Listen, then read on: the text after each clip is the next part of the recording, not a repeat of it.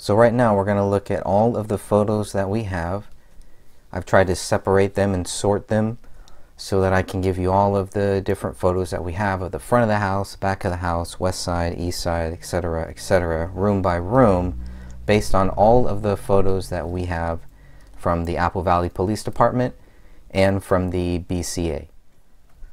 We're starting here at the front of the house. Good thing to note is the snow. Note where those presents are. It's very important to know the distance of this window here and how high you would have to be up to actually see anything on the ground, or to actually see where those bodies were, or to even possibly see where the blood writing was. It's not as easy as some might think. So again, this is just the front of the house that we're covering here in this section based on all of the photos that we have. Not in particular order, but I try to give it some type of order here. And you can see the way that the presents are laid up. This is after Colin Prochnow stacked them up too, so it's not like this is how they were found. We don't really know how the presents were found. Colin Prochnow knows, and maybe he stacked them up the same way that he saw them. I'm not sure, but I think it's very important to note that this is not exactly how the presents were found. They were more scattered. Based on what Colin told the cops, they were more scattered down. These presents were probably out there for about 3 weeks, I believe. You can see the window there, and you can see the curtain a little bit open. You can see that in several of these curtains here, and the window curtains, they're kind of open. Note the snow too. It's also very important to note the snow. You can see another cable going there. But you can see that the driveway, there's no snow there. How much snow is on the roof, and is this common? Is this just the way that it should be? I wonder if by looking at the snow on the roof, could you get a good view, a good idea of what the snowfall was like, when the last snowfall was. Obviously you can go and you can actually look that up.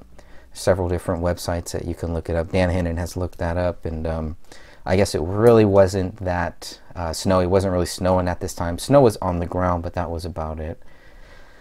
All right.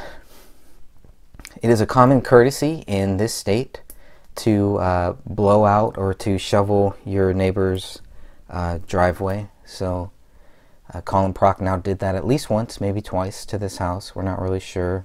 But he didn't hear anything, didn't see anything. There was no activity in this house as far as they knew. For at least before Christmas. I think Judy Prochnow said the last time they had seen the Crowleys was before Christmas. Nice little town here, some nice shots. Some of the shots I don't really understand why the police took, but that's alright. You can see everything is taped up here. But again, look at those shingles, look at how much snow is on top there. And we get another wide view, another angle here from across the street. Police cars are there, police tape is there. It's an interesting area. It's an interesting home. If you look at the home now, if you were to compare the home how it is right now to these photos that we're looking at, there have been some major improvements, not just physically but also spiritually, from what I was told. So you can see these presents. Obviously the big question is, well, how do the presents last for that long? And they don't look soaked, they don't look wet. I mean, the bag does look wet, everything does kind of look wet. That's just my view on it. So I don't know what type of wrapping paper that would have been, but very curious to see that. Okay, thanks a lot. We've just gone through the front of the house. And we're now going to look at the presents and the front door as well. So we're going to get a little closer view of those presents, of how they were. Again, this is not how the presents were found, but this is how Colin Prochnow stacked them up. At one time, Colin was going to take them back to his house, and for whatever reason, he stacked them up, heard the dog, and saw the dog attack that window. So now we're going to look at these presents. I don't want to hear any complaints about these presents. There's nothing wrong with these presents. These are great presents. There's nothing. Some of that stuff really bothered me, but maybe that's just me taking it a little too personal of what people say. Everybody has the freedom of speech. You can say whatever you want. So these zombie targets, that's all normal too. It's just one of the zombie targets looked like one of the guy that was shot in that Bundy case. But so we're looking at these presents. You can see the damage of these presents here. You can see that the paper does look warped. Yeah, there's that brown bag, and inside that brown bag is where that $14,000 check is going to be, along with the bill from David's lawyer. Both of those things are in there. I think the bill is only about $500 or something like that, but you can see these shooting targets. You'll see some of the same shooting targets will be found in the garage. We'll see those later. But very heartbreaking stuff here to really see these presents.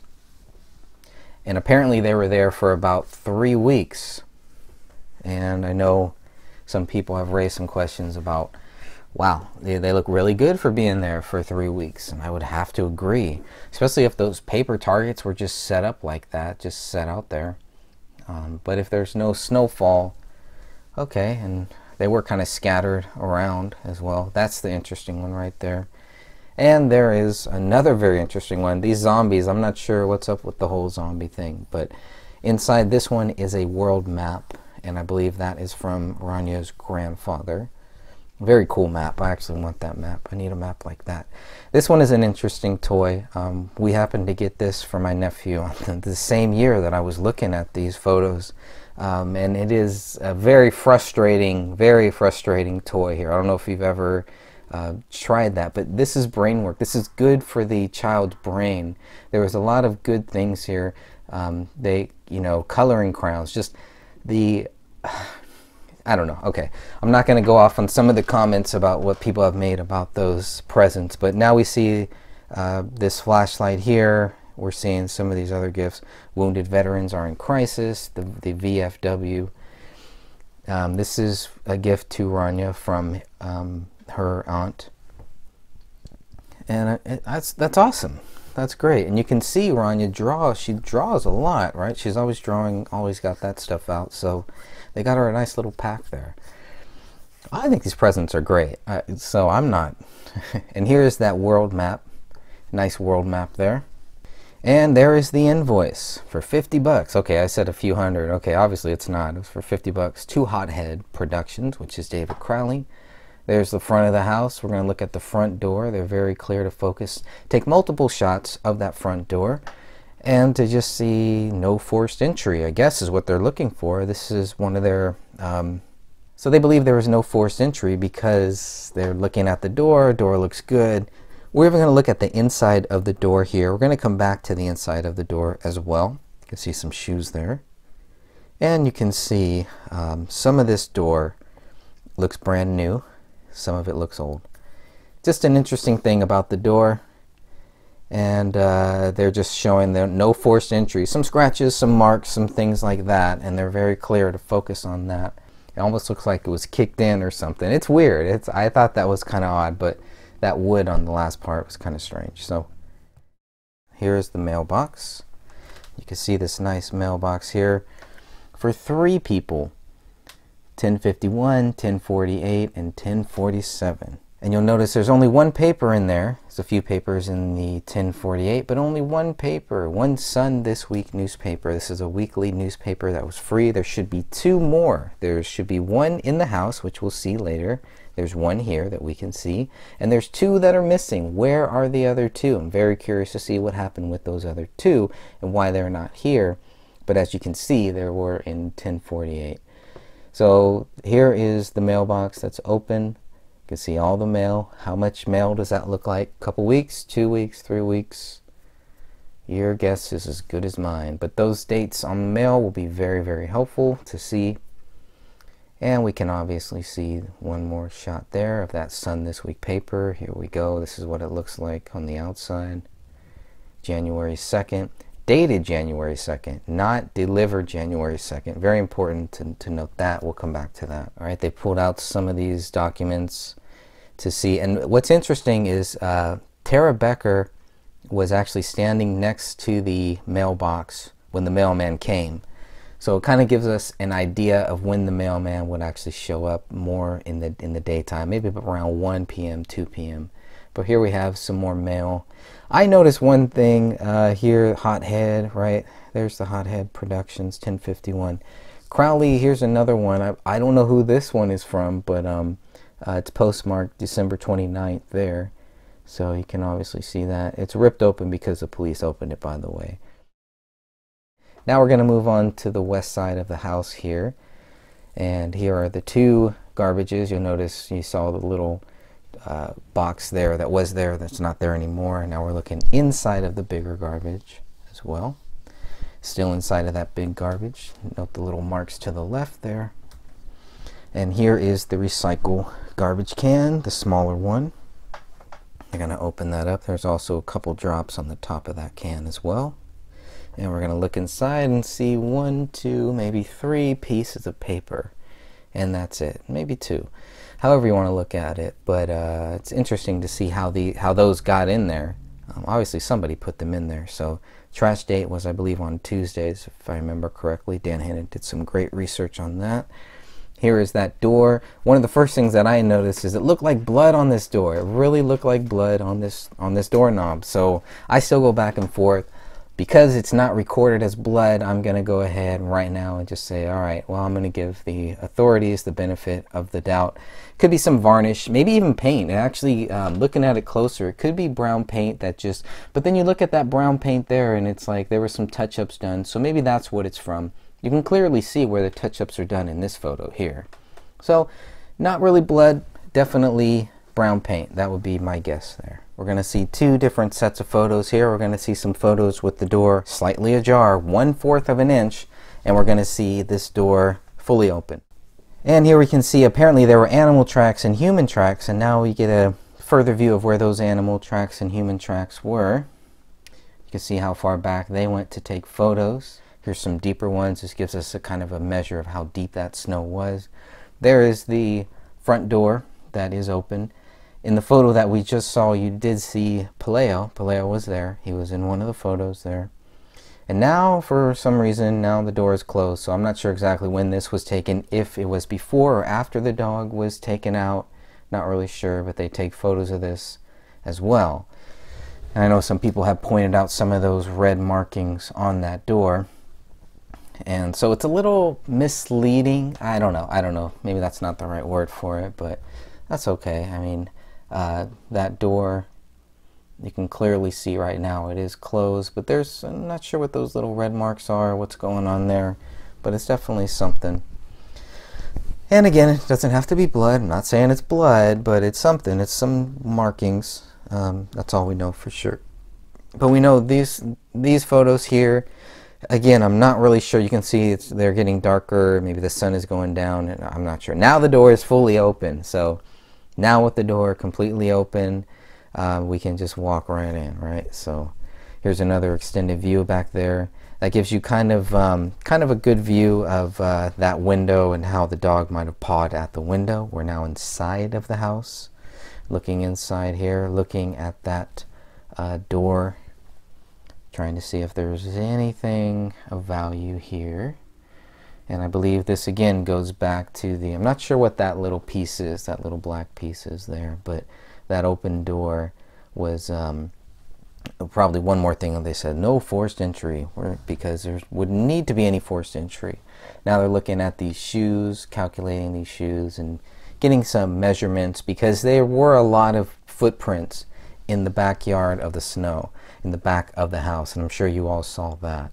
So it just went back to, why are there so many different ways, so many different trails? So they're measuring their feet, and they don't really ever come to the conclusion, I don't know how they ever could, to say that, well, all of those footprints were ours. They don't really say that. There's human tracks and there's animal tracks back there too. So it could be critters. I'm not sure what type of critters would be in this area. Obviously there was something. Couldn't have been that dog, because the dog was locked up in the house for 3 weeks according to official reports, official theory, I should say.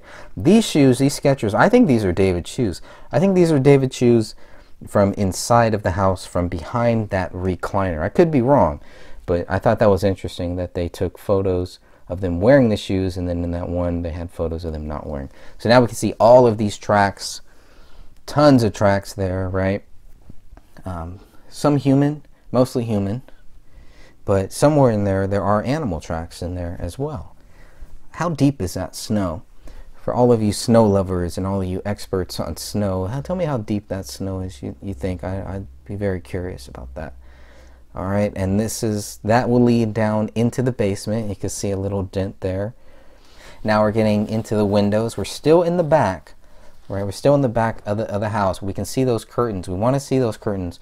One of the kitchen windows in the back was also unlocked. It wasn't open, but it was unlocked. Everything else was locked except for two things in the kitchen window and the rear slider. Everything else is locked except for those two. So there you go. So no need for forced entry. You got two ways for people to get in, right? And we're now going to look at the east side of this house. Again, you can see lines going from the top level into the basement. At least two there. And really not too much here on this side, but only thing of value is the fact that there's no windows on this side. You can see maybe some animal tracks right there on the left side, lower left side there. But other than that, that's about it for that one.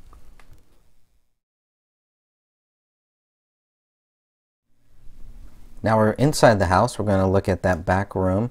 One of the things we're going to notice about that back room is we did not get any photos of the back room when we got the first 464 photos from the Apple Valley Police. Look at all that dog poop. You can see a lot of dog poop there. I think this is one of the areas where the dog was kind of going poop. This is misleading because the basement door to the left looks closed. It apparently, in my view, it was not closed. This door was open, meaning the dog had access to it. You just saw to the left, you just saw dog food there. There was dog food. We just saw the image that we just saw right here is the only image where you might be able to see that there was a bullet in the living room ceiling. But we're looking at the kitchen right now. We're looking at this back room, and now we're going to the kitchen counter, and you can see there's some milk bones on that counter. You can see the coffee. Can you measure by the food, by what you're seeing, by the coffee, by this, can we measure how long these bodies were there? There's some money in there. Number 11, I'm not sure what that is, but you can see some pills out there on the counter. Definitely had some there in that drawer. And this window is probably the kitchen window that was left open. It's the only kitchen window, so it must be. And of course, here we go, the grease as well. We've done a couple grease tests. Done a couple tests with this stuff, and I think we need to do some more tests on this.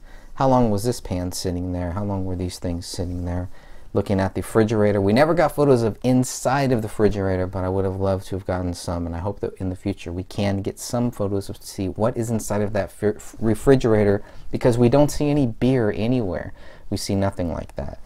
University of Minnesota, School of Public Health.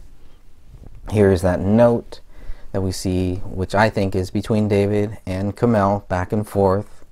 You know, couples writing weird random letters. You'll see that in a couple different places. There's also a note behind there.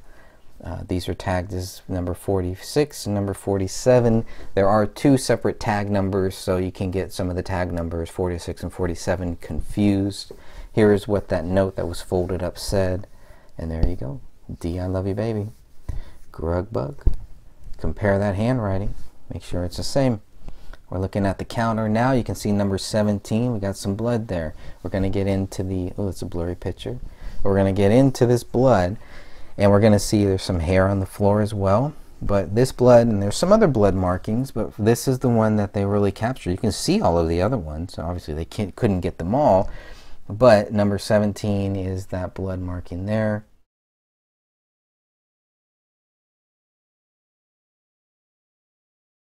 And there's number 20. This is underneath the counter, that kitchen island. This is underneath that kitchen island, this kitchen island that we're looking at here. A lot of interesting stuff here. And I don't know if there should be, I'm not sure why the cell phone is there. It's bloody, but it's placed there.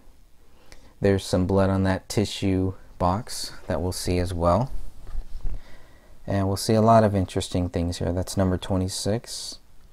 Clearly see that, and that is clearly a finger from my view. But why is this here? Not only is this here, look at this, okay? So you have a bloody phone that has a crack in it, a couple cracks, but the headphones don't look bloody. Nothing wrong with those headphones, but it's all taken out of the pockets. Somebody said we got to take this out of our pockets empty your pockets, buddy. That's the first thing that I thought of. Lighters, there's another lighter. You're going to see lighters everywhere. Lighters all over this house. Okay, that looks like, it looks cracked to me. It looks cracked. So I'm looking at the cell phone, number 35 there. And look at all that blood on there. There's a lot of blood on that thing. But what's interesting is there's no blood on the headphones that were on top of it. Now we're looking at the other side. They've turned this over. This is David's cell phone. There's really no doubt for me. On the island counter is David's cell phone. Here's another little iPad that we're going to see, number 6. All of these things, all of the electronics were taken in. They were gone through. They went through everything. And they found no reason why David would have committed these crimes. That needs to be clear. Here's his driver's license. I mean, everything is just right out there. It's, oh, hey, I just killed everybody. I'm just going to throw it, put everything out of my pockets. And yeah, it's just, no. I'm sorry. Not following it. All right, there's some of the BCA documents there, which is kind of odd that they have all that there. And we're still looking at the counter. There's number 16. So you can see the trajectory of the blood, maybe. Are these, you know, is this a result from somebody being shot? Is this a result from somebody wiping blood off of their hands? There's definitely blood on that cell phone. This kind of looks like that there was somebody shot there. So there we go. So now we're getting into the laptop. The laptop is one of the most important things that we're going to see here. Look at that little Bluetooth, little device there. Number 24. And number 25 has some blood on the side as well. It's very important to see that. There's 25 without the label. And there's 25 with the label. And there's a lot here, right? What is going on here? Look at that. It's just, it's kind of just scattered around. It's just kind of there. It's kind of out there. But be very curious to see what those test results were. Now the MacBook Pro was off. You can see the screen is off. Here we are, another indentation. But looking at the keys, judging by the keys, number 24, you can see exactly what was written, most likely in blood, what is covered in blood and what is not. So everything, I have loved you all with all of my heart. All of those keys should be bloody. That white, I think, is more snow, more related to some type of snow. I could be wrong again, but, and there's blood all over there, all over this keyboard there's blood. Even on the command key, you see some blood there. On the shift key, and some blood on the lower side, number 23. Almost looks like a palm print there.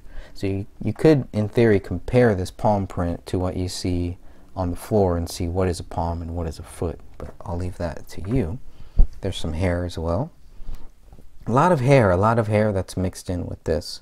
You can get a closer view inside of that cup. And now we're going through not only 23 and 24, but we got ABC. Now none of this is going to show, none of this is going to tie to David.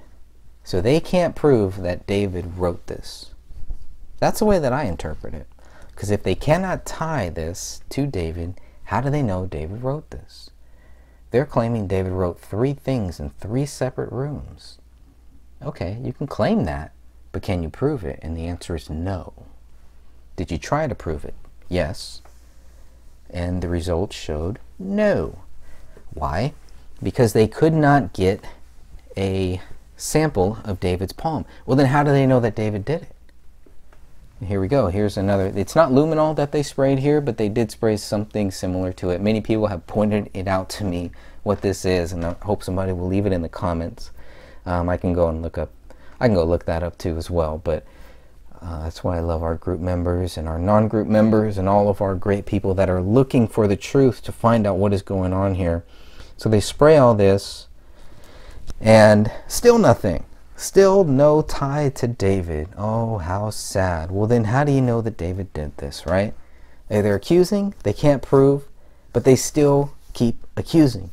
If you accuse and you can't prove, the next step, the third step, should be to say he's innocent.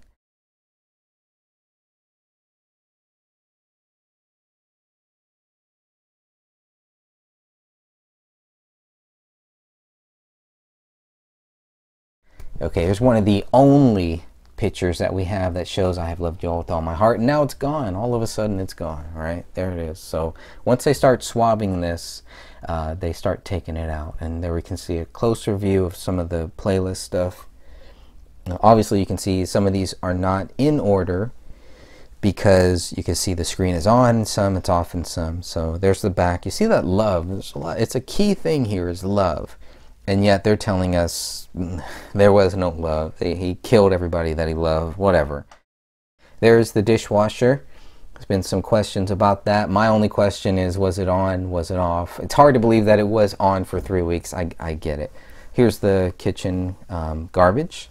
We're now looking inside of the garbage here. People have wondered about some presents. Where are the presents? You can see at least one present from Rania to her mom. Some eggnog in the back. And some hair dye as well, possibly. Now here we have December 26th, so this is the one that should be here. Now the date on which this was taken to the house is still in question because you have 3 different people telling you 3 different stories. The guy who dropped off the paper says one day, his mom says a second day, and the person who is in charge of this paper going out gives us a 3rd day. So you can look more on that in my gray stage article that I did a long time ago. But it definitely covers that and really makes my head scratch. And the only thing left to do is to ask the coordinator what the heck was going on here. So here is the dishwasher. And we can see the dishwasher is open. It was found open. This is how it was found here. Number 22, this little blood, another little blood speck. What is this blood speck doing here? All the lights are on that dishwasher. Here's another close-up view. So if the lights were on, that makes me think that they were about to run this and something happened. The scene was interrupted. You can clearly see that by the fact that you see the dish soap there. The dish soap thing is open. So, I don't know. Here's number 21. These little spots, where are these spots coming from? How did these little spots get here? But there's no other footprints or anything like that in any of the other areas. It is strange. I definitely agree with people who have brought that up. It is strange. Where's all the footprints? Where's all the fingerprints? Where is everything? But then you have one little spot here and a little spot there. Okay. Okay, we're now looking at the photo leading into the living room. And here is that living room looking at it from the kitchen. And there is the blood writing on the wall. Very disturbing. You can even see a foot at the bottom of that photo there too. Just some of the tips of the feet. And you can also see on the couch, if you're looking at this image on the left side, there's bone wrapped in hair. We're getting here a closer view of the Allahu Akbar. A little blood there on the ceiling possibly. Look at the time. That's very important. The books that are over there. There was a Quran found, so the question was that Quran part of this? Was it on that bookshelf there? And the question about the blood writing, was it a live hand? Was it a dead hand? Was it a gloved hand? So those were some of the things going back and forth. This gives us a really good view here of what was written. There's a very sad picture, cool picture of all 3 of them together, and a close-up of that one too. This is on that bookshelf, so I was wondering where and of course one of the only images of the bodies that you can see there, and possibly the skull. I think maybe the temporal bone. I know it's been some back and forth on that, but there's that skull there. Some of the Quran pieces, a lot of Quran pieces torn out, different areas, and the question, I guess, would be, was this purposely laid out like this, right? Were these just random pages? So I never really got too deeply into the pages that we're seeing here, but it's very interesting stuff. There is the live round that was found. That's an interesting one. How did the live round get there? And you can see some other flesh and hair, lots of hair everywhere, all different types of hair. There is the part of the teeth in the upper corner, and a close-up of that knife, which is open, which to me would also show a sign of a struggle, maybe not forced entry, but a sign of a struggle. Was the hair cut? There's no indication where the documents say that the hair was cut. Here's a knife, how we first got it. And I thought it was just camouflage, but there was blood on that knife. Some of the shell casings. These are all submitted for testing, and nothing is found on them. So no tests were conclusive as far as I remember. And there is the hand. Look at David's left hand, the hand sign that it's making. You can see the Quran there closer up. Number 4, it's item 4. There's another one of item 9, which is another shell casing. And of course some more hair and some flesh, and just mixed in. Look at everything that is just mixed in. Was that from the dog or was it something else? I'll let you decide that. Christmas tree. That blue tube in the back, sometimes it's up, sometimes it's down, so that gives us another indication there. There's number 30 with another shell. They're all tested. All of these shells are tested, but nothing's really found, nothing of value if I remember. It'll be good to go back and look at that. But the living room is definitely the most important part because that's where the bodies were found. And the lack of blood, unless the blood is mixed in with that carpet there. And there's item 31, which is a fragment. Item 31 was one that they used to compare to item 57 later on. There's another shot of the skull in the upper corner there. Here's the Quran. Open to this page, it was interesting. You can see a little bit of David's finger there. You can see how close the Quran was. Well, the other question is how close was the actual gun. So there is some bloody fingerprints there mixed in with hair. Pages ripped out.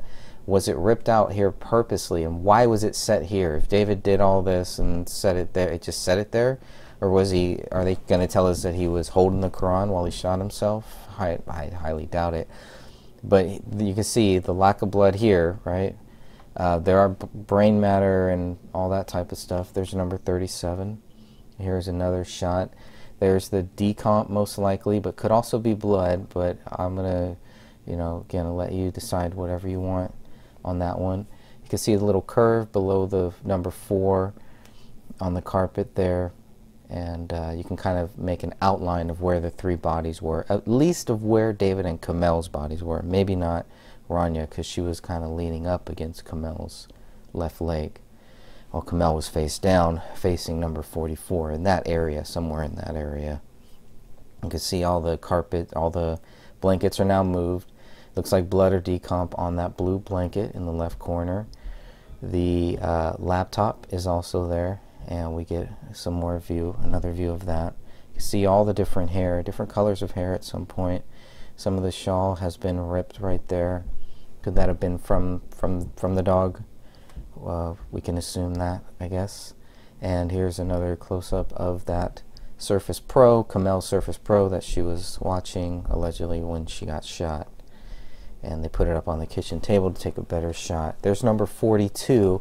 In the upper corner above number 42, there was a question about if there was a bullet there too. So trying to see, because police did miss number 53, and that is the bullet that they will tie to Rania's blood. So how they missed that is one thing, and it rolls out of this carpet, unless there's another carpet that we're not seeing here. Number 53 rolls out of this carpet and is found 2 days later after the police are gone, after the bodies are taken out. So very disturbing stuff here. There's a closer shot of number 43. Now getting into 44. And it's just devastating. And you can see where the bullet is, where the bullet landed. Very interesting stuff there. That's number 44. Some of the hair up there did kind of look cut. So be curious to see what's going on with that. What's going on with all the cut hair. And here's another shot.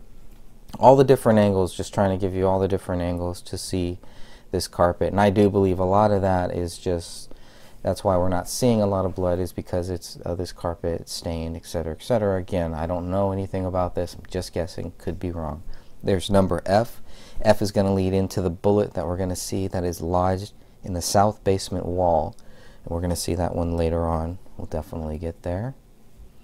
Some more closer shots showing how it went through.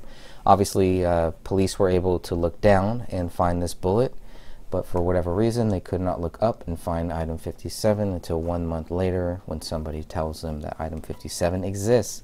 So here's part of the fragments of F, of item F, that will go down into the south wall of the basement, be lodged into the south wall there. So lots of holes here, holes on both sides of the carpet, obviously holes on both sides of this wood floor, and of course the hole into the side of the So F is a big one that goes down. And then of course, there's another good shot of F. And we're also going to see where Kamel's body is bagged. That's not where her body was found, it's just where it was bagged. You can see on that table, the pyramid photo, now there's a ring. It's either, I don't know if it's Kamel's ring or David's ring, but there was a ring there on that table all of a sudden there. You get a nice shot of those footprints or fingerprints, whatever you think it is. It's there. And you can see the direction of the blood. I think that's also key to see where that blood goes. Everything looks like it's leading from the living room carpet, which is one reason why I do believe the bodies were killed here. But again, just a guess, just a theory. This is where they were found, obviously. We have to start there. Measuring the dog poop, looking at the dog poop, and how old that poop could be, will that help us get any indication of how long the bodies were actually here in the house? I think that's a big one. Because you saw Kamel's foot there. The sock was, I guess, was from the decomp, not necessarily from any blood or anything. But these are bloody footprints there. There's number 13, where they're just kind of probably looking at the direction of how the blood, where the blood goes. Very disturbing stuff here. I was disturbed.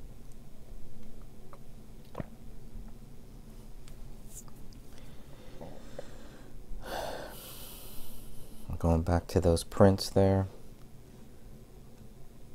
Number 14. To me, they look like footprints. The authorities call them footprints. They're labeled as footprints, but again, you can judge for yourself what you think it is. But that's number 14 there. A different number 14 than other 14s you might see, because there's different item lists. I think there's three lists. And that to me is number 15 is one of the more clearer ones that looks like a foot, like a right foot. And more hair everywhere. How far the hair went and where some of the blood was.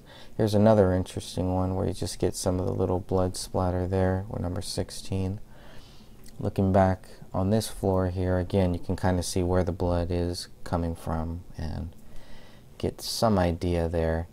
And that could be because there's so much blood on that recliner. Maybe that's why we're not necessarily seeing a lot of blood in the area. I don't know. I mean, I'm just trying to look at all this from all different ways here, but definitely some of the later photos, like I thought that they would, do show more blood. Not everything is tested. Even that looks like maybe a little paw print or something there. Might have been a little paw print in that one. Because the dog was walking around next to number 18, to the right of number 18. And then here in the center of this photo here as well. Kind of looks like maybe a paw print. But I don't know. You would kind of expect more. The dog was definitely here. There's dog poop there, so it was in this area. There's, you know, the lack of blood, I guess, is what it goes back to. There's number 2, obviously. Number 2, that's another interesting. Why is number 2 way over here? So I was curious about that, but okay. That's another casing.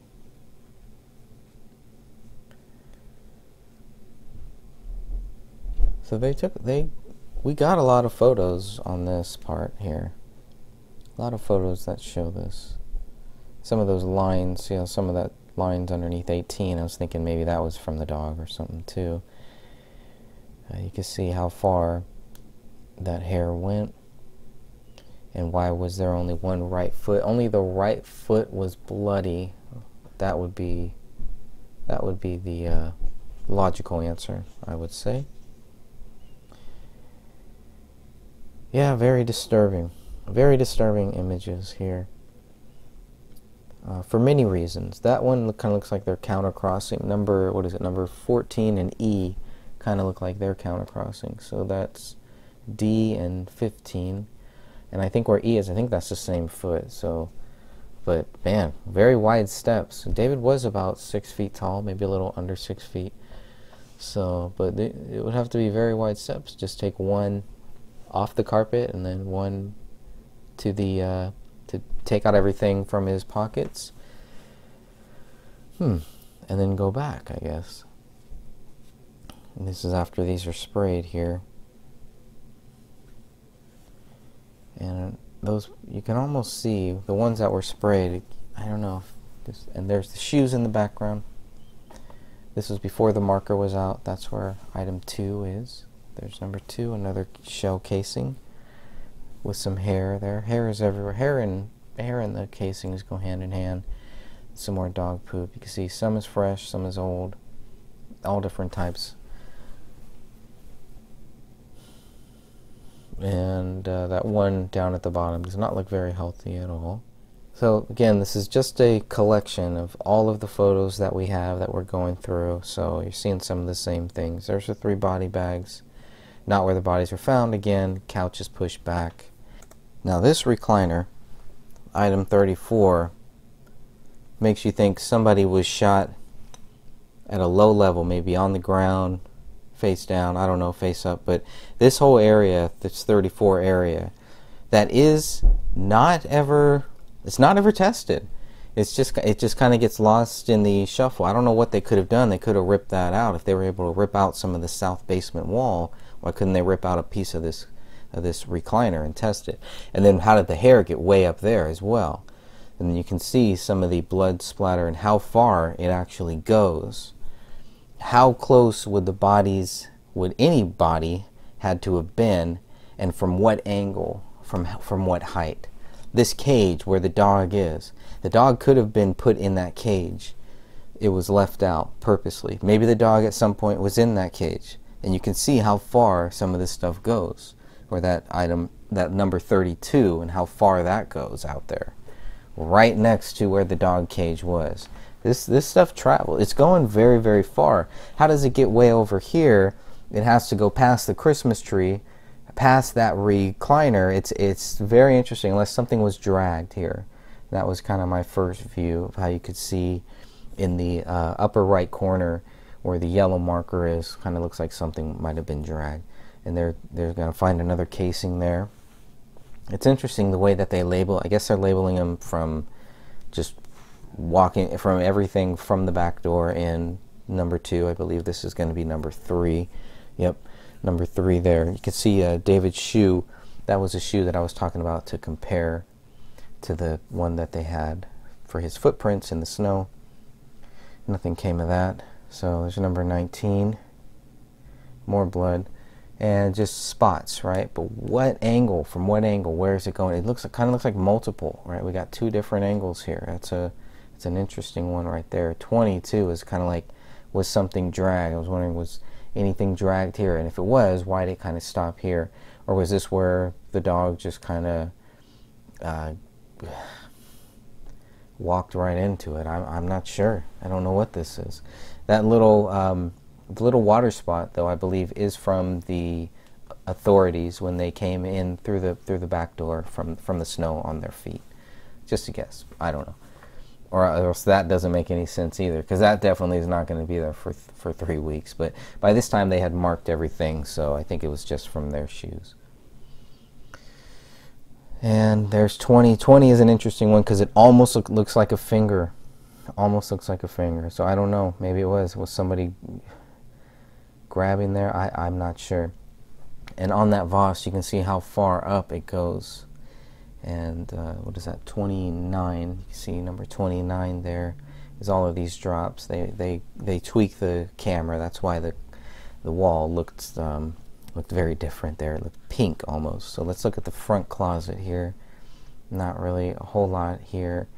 You can see there's a military jacket.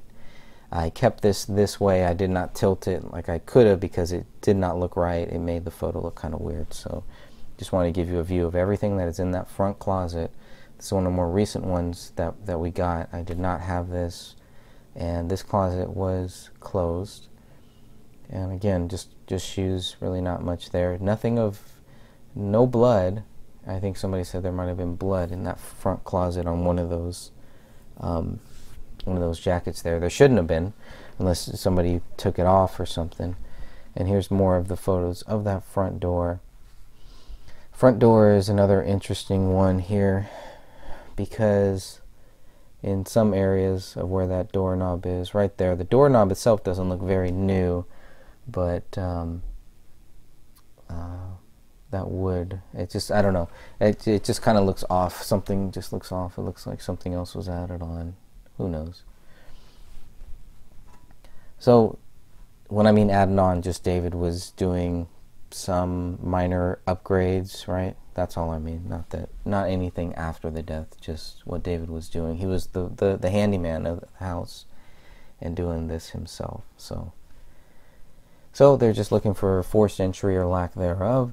You can see again another little blood splatter that is all the way next to that light, which would explain why Sidra, I believe it was Sidra, had spoken about some of the books that they got back had blood on them, and that would explain why, how far that blood traveled.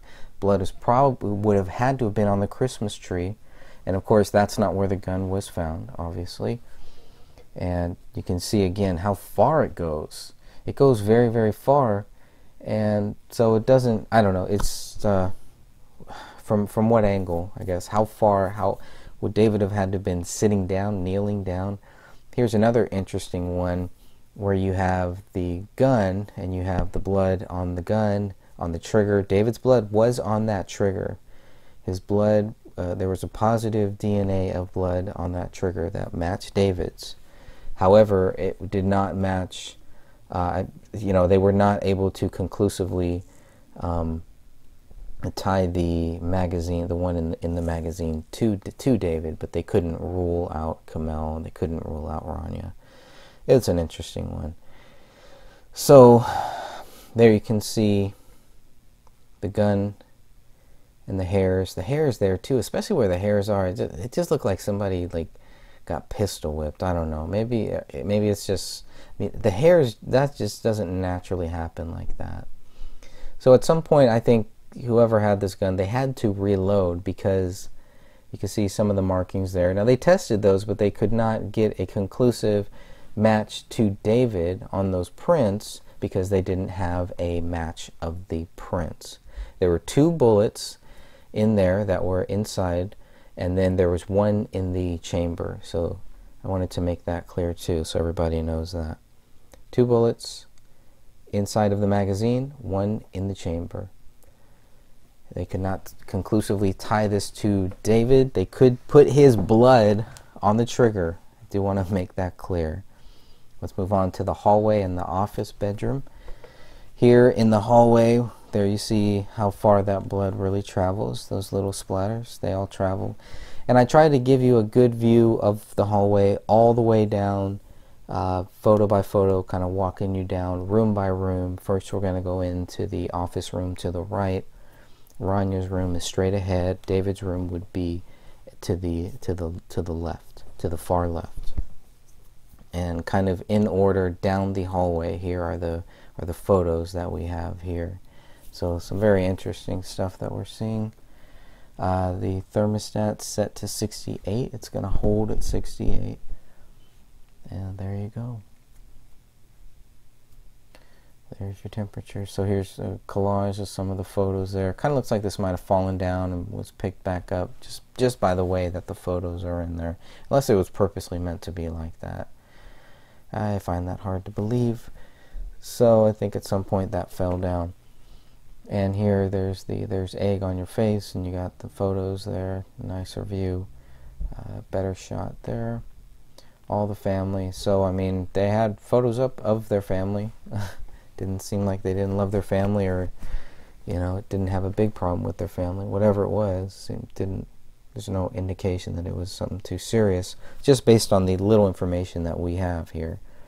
So going down that hallway, next to the office room, right outside of it, is number 27, which is probably, it's definitely blood, right? You can tell that it's blood, but from a finger, most likely, right? All right, now we're going to go into the office bedroom. We're going to look at the couch. There's that couch there, similar to the couch they have downstairs in the basement. There's what's going on. There's what's in the garbage can. So we can see all that. And of course, notes everywhere. Post-it notes. Lots of writings. Handwritings. And there's Hera Act 1's. And so I was curious to see what that is. It's I forget what it was. Some type of play or something. But there's a password list right there. Got David's there. Got Camille's there. Books they're going to read. Lots of post-it notes. So, paper people. That's what I would have been looking for, is paper. And there it is. Look at that. Another paper towel there. It's out. And as you can see, we'll get a closer view, a better view of what's on that screen. There we go. There's a much better view right there. It's definitely working. Definitely working. I mean, it was open. This stuff was open. It was on. It's in motion, is what it seems like. Work was in motion. There's love right there. You can see that in the on the top. Kind of going to go back, I guess, a little bit here, and we're looking at some of the other photos. These are the BCA ones, I believe, but again, try to put them in some kind of order. They're not really in the best order here, but you can see when the screen is off and then when it's on, so you kind of get a view of that. But I think the screen would have had to have been off in sleep mode. There's a note. You can look at the way that the chair is set. All of the stuff missing on the bottom. There's definitely dirt, dust. Here is that note. This is how they find it. That pin, they're going to be able to get one swab from that pin, and that's about it. So you can see Christmas is coming. It will be a new year. And that 6 looks like it was a 5, or maybe it just looks a little weird. What do we got here? Kevlar helmet in aluminum foil. So lots of notes, lots of writings. I'm assuming all related to the project that he's working on, to the Gray State project. Note where the chair is now. The chair has been moved a little bit. Markers are up. Everything is being marked. There's number 13. Screen is back on. That is on the table there too. Yep, and there's some more of the passwords for 21. Oh boy, lots of them. But there, it's all on paper, so yet they have a note that they type out later. Okay, there's 39 there. Some more blood, and none of this really. I mean, none of it really goes back and directly ties to David. That's the biggest problem that they've had, and that's the problem that they're going to continue to have, unfortunately. There it is, submit to Allah. Open the Rise, most recent version. Some blood there, and it's flipped open. It's flipped open on the back side, actually. I thought that was interesting. So here's one side of it. And you can see the Sandy Hook, Fast and Furious, BHD, Graduation, some interesting stuff. The Titanic, Building 7 crossed off. That one was always an interesting one to me. And here, if you look at the lower level, it just looks like an area where something was wiped up, or just not that much dust, whereas everywhere else is very dusty. So here are the terabytes, the hard drive, the terabytes of data that they got, that they didn't find anything showing them any motive of why David was guilty. Nothing. There's nothing there. But of all of these terabytes of data, interesting. Yet, they'll still just say that he's guilty, and that'll be it. Got one of the family pictures. And there's another one there. Nice hard drive. Got one of those. Lots of hard drives, lots of backup hard drives. Everything's stored, kind of, I guess it's stored offline. There's an old school one. Good for photos, things like that. Seagate. Yeah, everything back up. Everything is being backed up. GSC, Gray State. Oh, Gray State C, Gray State B. So ABCD. So a lot of these could have just been, you know, copy 1, copy 2, copy 3, copy 4. Or maybe it was just, you know, part 1, part A, part B, part C, etc., etc. There's GSA. Be curious to see if the same stuff on GSA is on GSB and GSC. A little blurry there.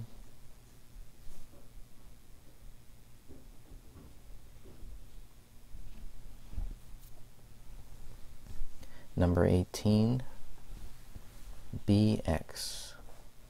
Number 19, HHP, Hothead Productions. 26, there's some of the chords. Oh, Lexar. Missed that one before. Alright, now we're looking at the wall here that's leading up to that closet inside of the office bedroom. I've always loved you forever. Little Mexican thing, forever. Registered nurse. It's Kamel's files, her documents in there. It's a working office. There's another, maybe iPad, Surface Pro, something like that over there as well. Dear Any American. Some checklists. All showing signs for the future. GS 2015 schedule. It's all there. Okay, there's the WGA. There is the Gray State. That's what it is for the writer. He's the writer of Gray State. Expires 6/5/19. Oh, it's going to expire this year. Interesting. Curious to see what happens then. Here's his unit. A couple photos of the unit there, and then we're getting into the closet. Gray State, the Rise. More stuff. There's the camera. You can see the camera up there. More documents on the bottom. Kamel stuff. Second closet. There's the Bohemian Grove owl. We only got one shot of that. You get a little closer shot of the bottom of the owl there, but that's about it. The printer. The keys. That was another one. The keys right there. Maybe a title. Car title right next to it. There you go. Somebody gonna sell this car? Looks like it. More of the hard drives.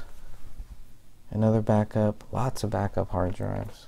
But I think the keys on the table were some of the most interesting to me.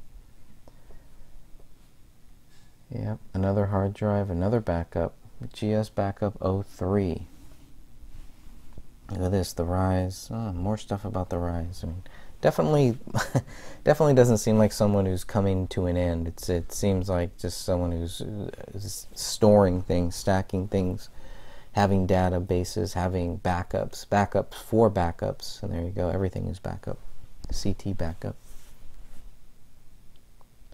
The keys, a little closer view of the keys there. Another archive 003. They're labeled. Everything is nicely labeled, so he knows what's on them. That would make sense. There's a Seagate. Another little hard drive there. Again, they have all of this stuff and nothing there. Now this one's interesting because it does look like maybe there could have been some blood on that. This hothead one, this is on the couch. I'm not sure where that number 35 came from, but there's more backups. There's a lot more stuff in there as well, more hard drives. Now the printer, number 36 here, that we're going to see, it was, and there was another lighter at the bottom of this desk too. But here is the contributor list. I believe this was from the Democratic Party, 2007 maybe. I always forget what year exactly, but David had that list in there, and he also had, there's their marriage certificate. But yeah, it was curious that David had that list, and it was curious that that list was inside of the printer. It's not very likely people leave it in the printer. That's probably another hard drive there, number 37. And now we're looking at the wall. We're going to look at some of Kamel's accolades. But I think the fact that there was the printed up stuff inside of the printer still in the printer tray, to me that also looked like a scene that was interrupted. That's just my view. And there's some more of the Kamel, the University of Minnesota, Master of Public Health. Very cool. Now we're going to look at the daughter's bathroom, the second bathroom inside of the house. Here are the two sinks. You can see one is used, the other is not. Used by the daughter, by Rania. I don't know if she had to use like a step stool to maybe get up there, or I'm not exactly sure how tall she was, but there's a sponge next to it too, almost like it was going to be cleaned. The way that the sink is, I guess not this sink, but the other one that we're going to look at, but the way that the second sink is, just is kind of odd to me. I guess, you know, you brush your teeth, but generally you would wash it out, or even later, a couple days later. So it makes me wonder, when was the last time that they brushed their teeth? There's the three photos, and I've had some differing views on those three photos as well. They look kind of odd to me. I'll just leave it at that. You can see the toilet seat is open. Two towels there on the floor. Another thing to note, there is toilet paper there, but we're not going to see toilet paper inside of that toilet, as far as I know. Close-up of those towels. You can see that the toilet seat lid looks wiped, but is that toilet paper, or is that more closer to possibly towels, paper towels, or is it something else? It's not bread, it's not food. There's another cup, but there's the toys, but the curtain is not up. So another strange thing I would think would be taken into consideration.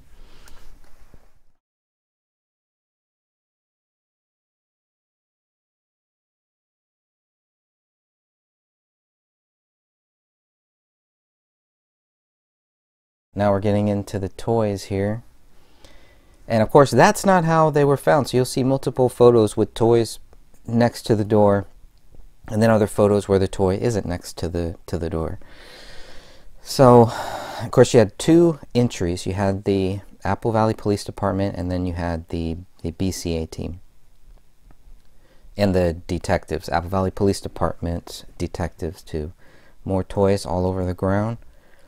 And doesn't this look like a scene interrupted? I mean, obviously it's a child's room. It could just be a regular child's room, but I would also look at signs of a, maybe not signs of a struggle, just signs of weird stuff, I guess. But you can see that the curtain is open. The child's room curtain is a little bit open there. Here's some of the photos. Lots of photos of everybody, not just of David, not just of Kamel, but all three of them. Lots of photos of all three of them together. They're focusing on that bed. They're just taking photos of how they found that bed, seeing what's on this wall here, into My Little Pony. Now we're getting closer to the closet, and no blood, nothing like that was found. Nothing of value, pretty much, from what they're telling us, was found here in this. This is all just normal, just a regular child's room. And nothing suspicious, no signs of intrusion, no signs of a struggle, nothing like that in this room. There was also another world map at the top that we kind of missed, but there was a world map there as well in the upper left corner. Okay, now looking at the master bedroom, first thing you notice, dog feces. Notice the socks on the floor. That window was open a little bit. Now watch this bed. Watch how things move around as the investigation continues. You can see the gun safe in there is open, but as it continues, you'll start to see things on the bed moving around here. Of course, you can see the dog feces there. You can see which rooms the dog feces was in and which rooms the dog feces was not in. There's the socks. There's a little notepad, a little piece of paper. Anybody could have written a suicide note right there if they wanted to, but I guess didn't do that. Getting a close-up view here. Nicer view of the pen and the paper. Nothing on it, nothing of value. They don't mark it, they don't take it in for evidence or anything, so I'm assuming there's nothing of value on it. You can see the number 38 on the gun safe in the back. There is a magazine, a full magazine inside of that gun safe there. You can see it looks like it's plugged in somewhere too as well. See right above the Vicks Vapor Rub, and you'll see in some of these photos the vacuum is out, and other photos the vacuum is in. So we're going back and forth a little bit here. And if you look at that bed, looks like some of the bed sheet might have been cut a little bit on the right side. So again, one of the windows, both of the windows look like they were They were just open just a little bit at the bottom of the curtain. Of course, right there, they're not. You'll see some of that stuff that is underneath that gun safe. At one point, some of that stuff will be on the floor. It does look like a gun holster that is in there. You can clearly see a marijuana pipe, some wristbands there. And this safe does open two ways. There's also a set of keys that we can see. But the safe does open two ways. It is by the touchpad up top, which is probably like a keypad. I believe it is labeled as a keypad. And you can also open it through keys. There is a place where you can insert a key as well. And there you see it right there. Unless you got to do both. I don't know. Be good to find out. There's that lamp. Full mag inside. Mag looks black, but it's actually silver. And they'll give us some close-up views there. It's number 44 and one of the evidence tags. It's from another angle. Almost looks like there's something at the bottom, like a S at the bottom. It's interesting too. Safe is number 38. The safe is taken as evidence, whereas number 34, the recliner, at least part of the recliner, is not taken. Of course, big difference in the size, but still. Some things are taken, some things aren't. There's no blood on that gun safe either. It's just touch DNA, and it only matches Kamel. Another close-up view. It definitely looks like a 5 at the bottom in that view. And here you can see that this is loaded. There are 11 rounds in this one. That was made clear. At first I thought this was tied to the murder weapon, but it's not. This is the second one. This is the one that's found in the gun safe. Has hollow points as well.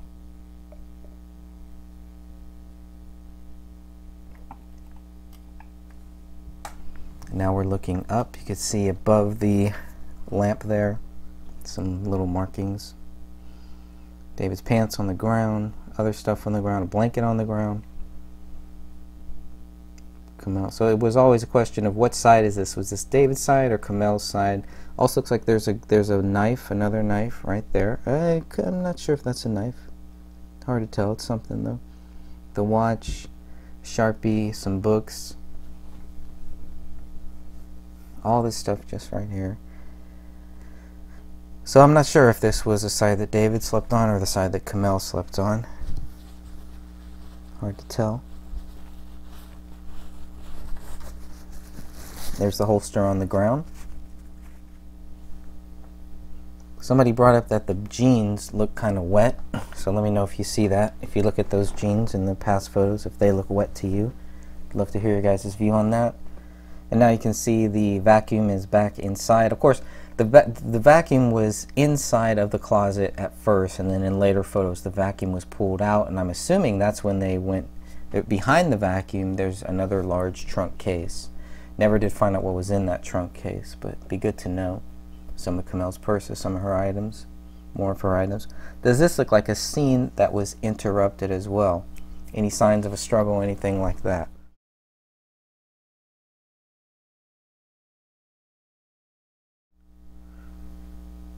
Looking at more, see the wire going up next to where the books are. I was curious what that is, just a set of lights or something else. The attic is right above this area as well. Probably connected to those lights up top is where that power plug is going in. Let me know if you notice anything on that bookshelf as well. Some interesting books over there, I'm sure. And there is the entryway into the attic that they won't find until much later. What else do you see here? What do you see of value here? Not seeing too much, but still curious. And of course, weed out on the table. Kids around, but just gonna leave the weed out on the table like that. The weed out on the table, the way that it is, looks to me generally like a scene that was interrupted. Somebody got interrupted doing something. Nobody just, you know, puts this stuff out there and then decides to go kill their kids. You can see right now the credit cards are not out there in the image before they were. So they're pulled out there and then they're all photographed. But right now, this is what you're looking at right now is how it was found. And that's probably Kamel's cell phone. And there's the weed just laying out there in transit, about to be used. The weed was closed. It'd be good to know if we could tell how old this weed was, how long it might have been sitting there. I think that would be a good thing. Number 42, Kamel's cell phone. And you did see those credit cards and the debit cards that were out there, but those were not out there like that. They were put out there by the police and photographed. See the window, the curtain open a little bit. Now we're going to make our way into the bathroom here.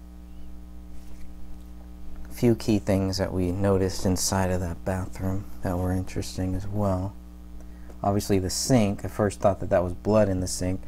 Police don't indicate that it is. I don't know what it is, bong water, whatever it is, it's something. Paper towels again on the ground, paper towels in every room. Now this one doesn't have any toilet paper, no toilet paper in this sink. But you can see, what is this? What are we looking at here?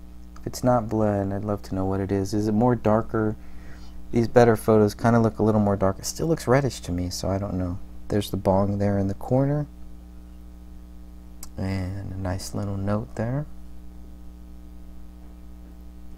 Another cup. We're going to see cups next to every toilet. For some reason, there will be cups. But I just found it a little strange in this one that there's no toilet paper when this should have been the one that I would expect it to have toilet paper first, but apparently not. There's a lighter on the ground. Probably that could have been used to light the bong, I'm sure. A towel. So now they open it up. You can clearly see that it's been wiped. The top of the seat has been wiped. There's a toothbrush there, probably used to clean that bong water as well. Some of Kamel's stuff. So definitely a shared bathroom. And the curtain. So this one does have the curtain, at least. Curtain is attached.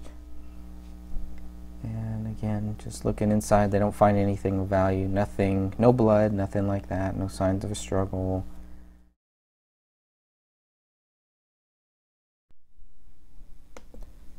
We're now looking at the Crowley garage. We're going to see the two cars in there. The black car was the one that Sidra dropped off in October, and the gray one is one that Mr. Alam bought for David.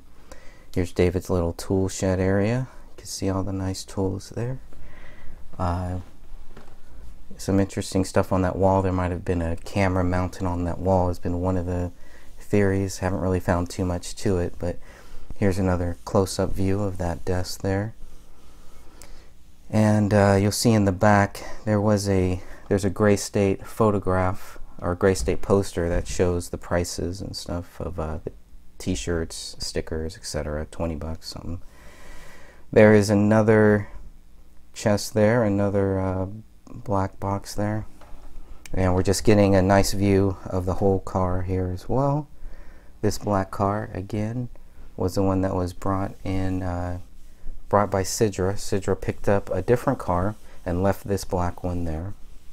So this one was there since October of 2014. They got the plates on there. And the other car, the gray one, from what I was told, was the one that Mr. Alam bought for David. We're getting some more shots of the tools. Everything that's on the walls there. 2 bikes, 2 helmets in the back, all the tools, show snubbling tools, everything like that. Here's the other side of the garage. There's an American flag. There's that garage door. You get to see the other side of the garage door there, and how nice and neat some of the stuff on those shelves are as well. Another Gray State poster, Ron Paul sticker. You can also see those targets in the back, some of the same targets, and you can get a general view of where the garage was and the distance into the house. There's some of those targets again. Some of the same ones were left outside of the house. RFID clinic, interesting there. Now we're looking a little closer at the gray car. Both Toyotas. Look like one might have been up for purchase. They might have been wanting to sell one of these cars.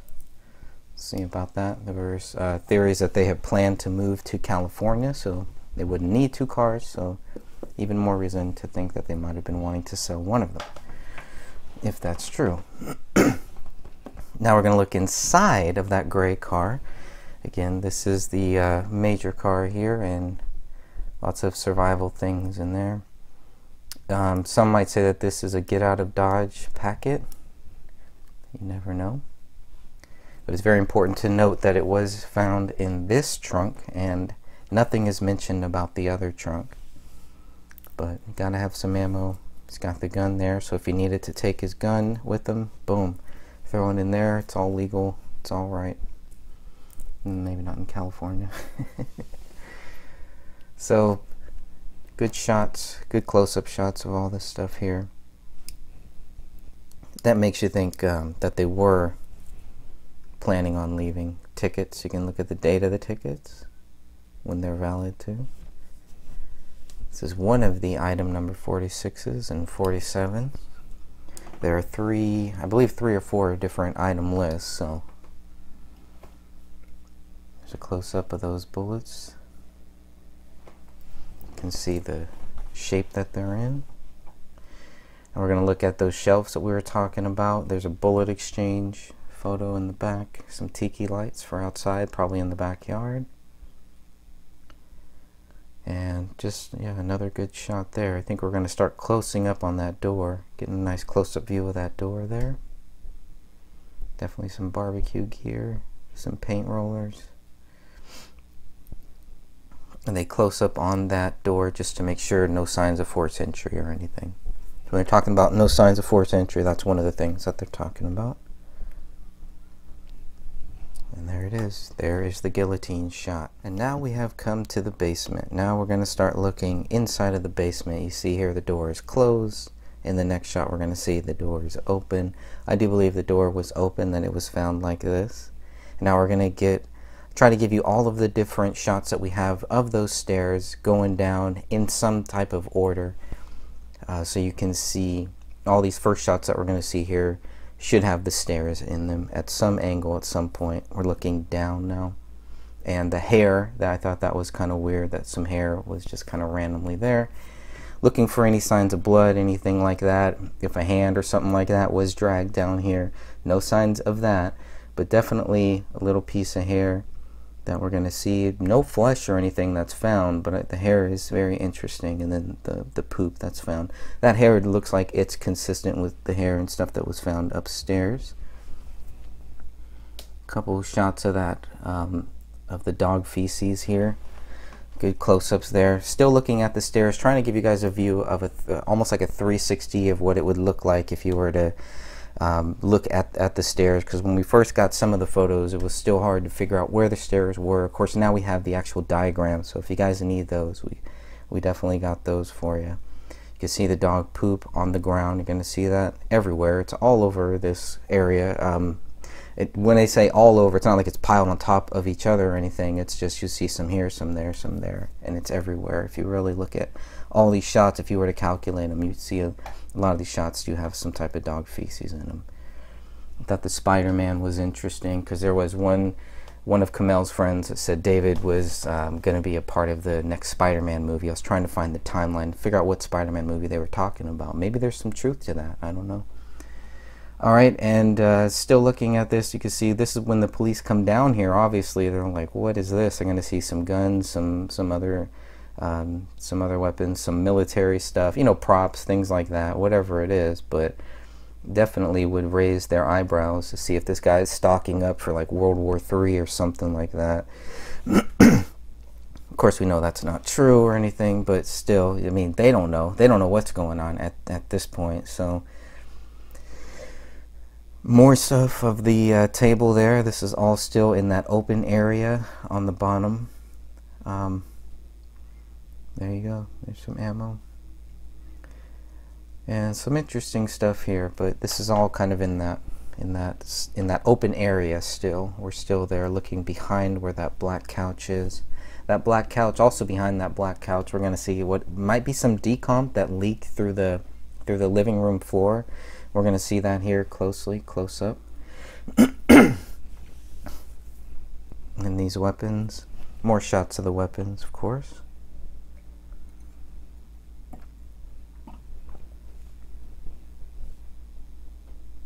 Yeah, I mean, props, whatever, dummies, paintball stuff, whatever it is, to the cops it must have looked kind of strange. It must have looked strange to them to see all this stuff here. But it wouldn't take them long to figure out that this was a soldier, right? And why is all this stuff here? Were they packing up? Were they getting ready? I mean, was this part of their move? It's, you know, there's movies on the ground you can see over there too as well. So, I don't know what that pipe is. Oh, like a bong pipe. Oh, I didn't notice that before on that black case there. It's always something that I don't notice. Why I keep going over these and making sure everybody has them, because another set of eyes might see something that I missed. So with the drum set, you can see how old that drum set was, how new it was. You can see David's U.S. military bag there on the ground. We can see the "Don't Tread on Me." That's a big one. I believe the flag was a Pakistani flag. I believe that was, took a little while to figure that out, but a quick search and someone was able to quickly figure that out. The head there, the white head, I think that is part of, there's a scene in the trailer that shows this guy's head turning white with blood, and I think that was used for that prop.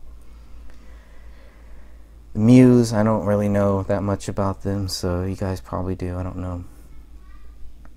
Not really into that, but Patriots Rise, getting another close-up of the Gray State photo here.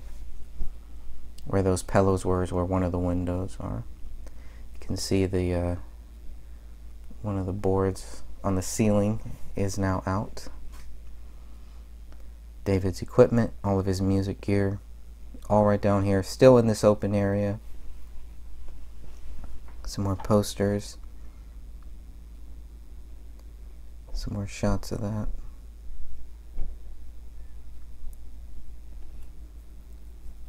It's a close-up of that. All these photos.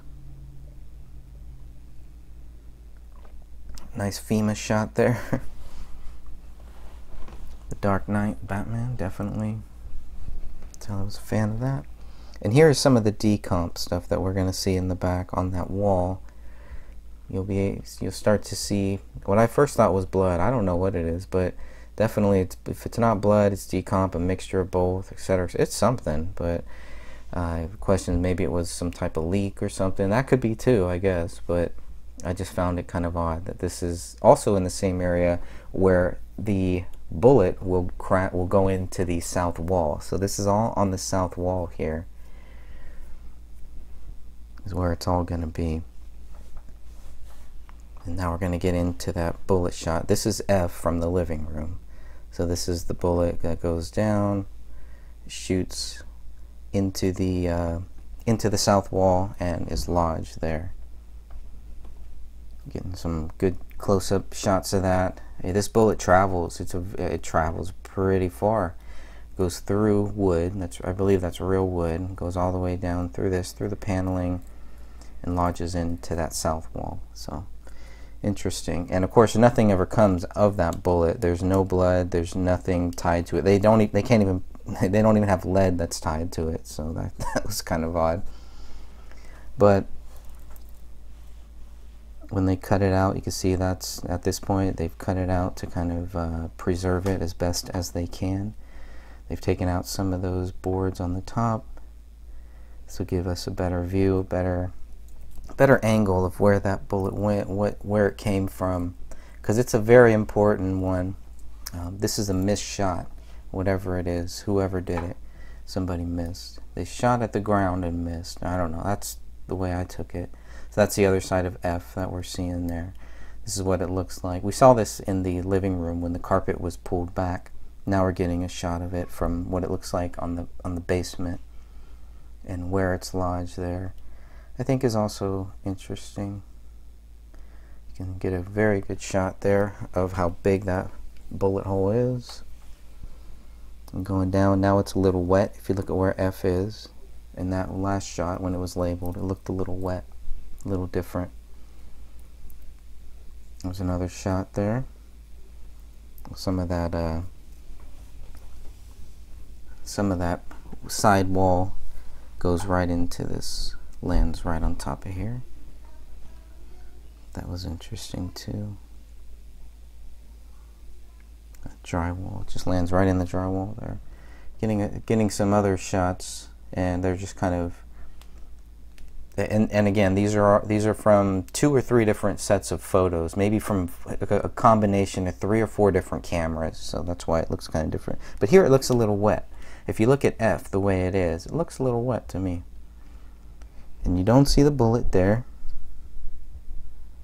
And that just shows kind of how deep it went in. Wow, look at that. That's really deep. And that's where it's lodged. So they cut that out. This is F. This is number 45. Item number 45, bullet number 45. And if you look up number 45, they don't find anything. They can't rule anybody out, but that just means they don't have any way to tie it to any of David, Kamel, or Rania either. And they're cleared to note that. All the documents note that as well. Alright, you can see a lot of dog feces there. Now we're going to go into the bathroom. We're going to start to make our way into that bathroom. It's very easy first looking at the photos to get kind of confused of where the layout, what the whole layout of this house is, unless you've been there, unless you've seen it. Now we're moving into this bathroom. This looks like a built-in bathroom. This maybe David built this himself. It looks like he was building. There's a couple rooms back here. It's actually pretty nice. You can see that tubing. That's still a question that I have. Also, the sink is plugged. Definitely good to look inside of that toilet. Even though we're looking at the sink here, really nothing there. You're not seeing anything similar to what we've seen in the sink in the master bedroom. This looks just like a sink that hasn't been cleaned. This looks like a man sink. This is like a man cave. This is all part of it. These circle things are actually insulation.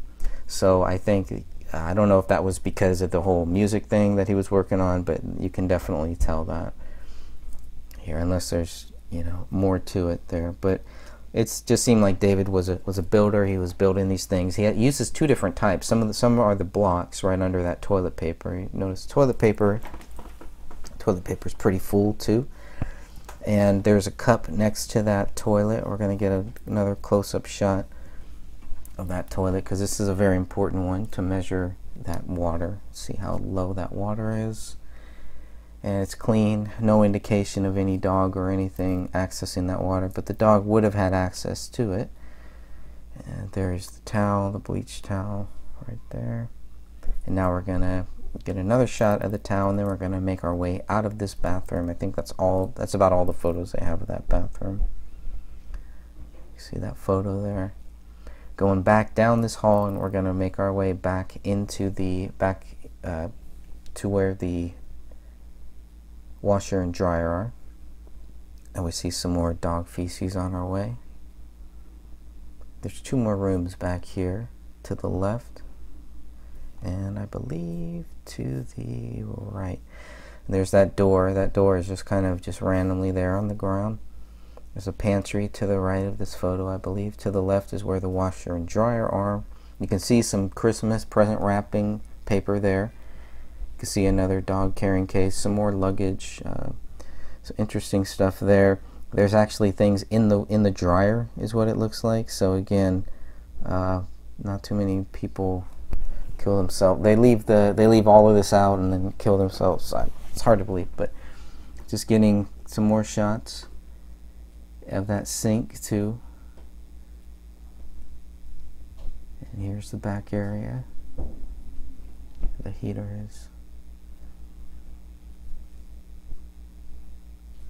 Some more of the military gear, probably for props, things like that. Just storage, a lot of storage space here. Some of that Morton looks like, what was that, cement? Oh, salt, right? The salt, probably to salt down the garage, the driveway. Sorry. All right, now we're going into that pantry. See some water there. You see a lot of. This is good. Everybody should have stuff like this. You really need this because you just never know. It's always good to have. If something major happens, you can't get to the grocery store, you can't get to water, etc., etc. Everybody should have something like this. If you have the room, if you have space. So they definitely did. Some of that e-food stuff. Looked into some of that. Storable foods, what it looks like. Breakfast, rations. pretty well stocked up. Some sausage and tomato sauce. All right. Water treatment, water filter stuff. So they're definitely know a lot about the bad water that we have, the bad air, bad everything. Tons of water there, so they got their own water. But they are ready. They are stored. They are stacked. They are ready if they needed to. If they were not able to get to the grocery store or not able to get to food, water, they were ready. I think that's the most important there. And I want to thank everybody for watching this, for looking at this. I hope this helps. I hope looking at all of this helped you guys, because we got a long way to go here and a short time to get there. Let's go.